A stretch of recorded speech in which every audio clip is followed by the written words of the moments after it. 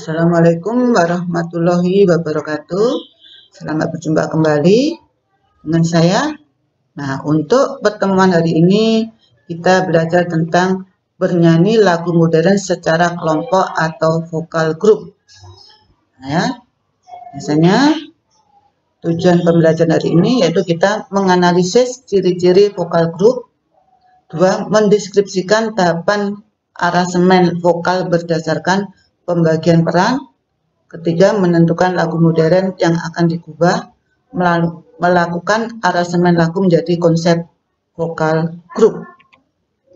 Nah, sebelum kita berlanjutkan, ini ada yang harus kita perhatikan, indikator penyampaian kompetisi, ya, pengetahuan dan juga keterampilan. Kalian bisa mengembangkan di sini, membaca. Nah, sini konsep menyanyikan lagu secara vokal grup. Itu yang pertama adalah vokal grup ini merupakan menyanyikan vokal yang lebih ekspresif dibandingkan paduan suara, karena dalam menyanyikan vokal grup kita akan lebih mementingkan aspek keselarasan nada yang enak didengar dan lebih ekspresif, bukan berupa partitur atau lengkap seperti aransemen lagu untuk kelompok paduan suara. Ya, di sini. Dan dalam menyanyikan ini kita harus memperhatikan hal-hal sebagai berikut. Itu yang pertama adalah untuk mengenal vokal grup. Ada beberapa hal yang harus diperhatikan. Yang pertama adalah ciri-ciri vokal grup dan juga aransemen vokal. Yang ciri-ciri vokal grup itu ada vokal grup terdiri dari beberapa penyanyi, biasanya terdiri dari 3 sampai 10. Bukan sendiri adalah tunggal. 2 adalah 3 trio, mungkin 10. Itu banyak sekali ya di sini. Yang kedua, aransemen vokalnya bebas dan dalam membawakan lagu, sebuah vokal grup lebih dapat mengekspresikan misalnya dengan memberikan gerakan yang sesuai untuk menunjang makna lagu. 3. Menggunakan improvisasi yang dominan. 4. Vokal grup dapat diiringi musik atau tidak diiringi musik, di akapela. Aransemen vokal itu kita pertama mencari melodi utama atau pokok dari lagu yang telah dipilih. Kedua, mencari akor atau harmoni. 3. Memecah suara. 4. Memberi nada untuk setiap suara. Yang kelima adalah improvisasi lagu. Latihan mengubah lagu, misalkan kita belajar tentang lagu Laskar Pelangi.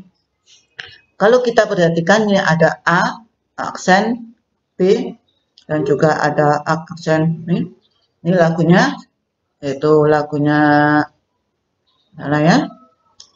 Mimpi adalah kunci untuk kita melakukan dengan misalkan mimpi adalah, seterusnya ya. Seperti itu, Laskar Pelangi ya. Di sini kita bisa lagu ini saja ya juga. Ini pembagiannya A, B, dan C seperti.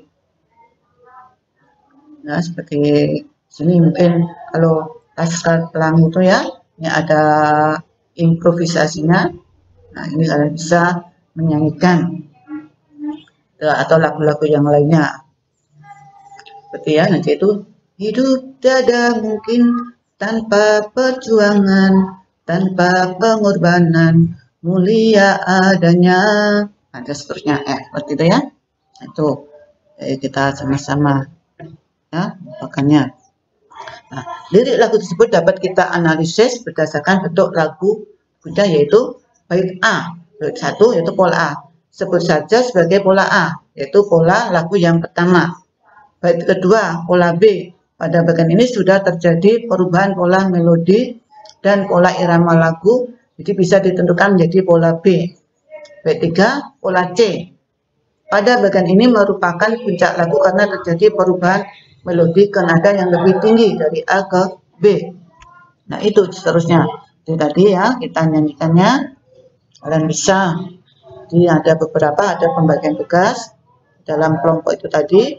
Pertama mungkin bait pertama, orang kedua bait kedua, dan seterusnya mungkin bersama-sama, dan ada suatu saat ada yang menjengak. Seperti ya lagu-lagu yang sekarang ini. Seperti Indonesia Jaya, mungkin lagu-lagu daerah juga bisa populer sekarang. Seperti lagunya Didi Kempot Almarhum, dan bisa ya membuatkan itu tadi. Nah, tahapan aransemen atau mengubah ke dalam sajian vokal group, ini ada sebagai berikut. Yang pertama, intro. Intro itu apa? Dua, membagikan tugas untuk variasi perbedaan suara. Improvisasi. Intro dengan improvisasi ada tidak sama, dan juga akhir lagunya. Kalian bisa memahami ya. Ini. Nah, setelah kita belajar tentang tadi, tentang musik modern secara vokal group, ini ada seperti grup band ya. Ini tulis ke dalam kolom berikut ini vokal group yang kamu ketahui beserta judul lagu populer yang mereka bawakan. Contohnya, yaitu contohnya adalah vokal grup Kotak atau grup band Kotak. Lagu populernya apa? Country. Ya, itu banyak. Nah, banyak sekali. Grup dan seterusnya. Mungkin ada Asnet ya, dan juga yang lainnya, Gus Plus. Nah, itu yang kedua, coba kamu sebutkan vokal grup yang kamu ketahui secara deskripsinya di sini. Jadi kalau yang pertama tadi, yang nomor 1 itu ya, tidak sama dengan yang kedua di sini. Walaupun tugas-tugas sama, nama grup. Kalau nama grup yang satu tadi yang tuliskan dalam kolom ini tadi itu tidak ada jumlah personilnya. Kalau kedua ini ada jumlah personilnya, misalkan adalah Gus Plus. Jumlah personilnya adalah 4. Mungkin judul lagu yang populer adalah mungkin Kolam Susu. Nah, situ ada pembagian tugas vokalnya. Kalian masih ingat, mungkin ini adalah lagu lama terkenal yang sudah lama, juga lagu modern. Seperti lagu itu ya, tadi. Bukan lautan, hanya kolam susu. Kail dan jalan cukup menghidupimu. Tiada badai, tiada topan kau temui. Ikan dan udang cukup menghampiri dirimu. Orang bila tanah kita tanah surga. Tongkat kayu dan padi jadi tanaman. Dan seterusnya ya. Dan bisa sendiri menyanyikan lagu tersebut ya. Tugas kedua, kalian membuat video bernyanyi lagu modern secara vokal grup di kelompok. Setiap kelompok maksimal ada 10 siswa. Ini bisa kalian iringi musik gitar atau apa, kalau mungkin kalian bisa mendownload suara-suara tadi ya. Demikian pelajaran hari ini. Kalau kalian kurang paham atau tidak mengerti, silakan tanya langsung ke saya. Akhirnya sekian ya. Selamat bertugas, selamat belajar. Assalamualaikum warahmatullahi wabarakatuh.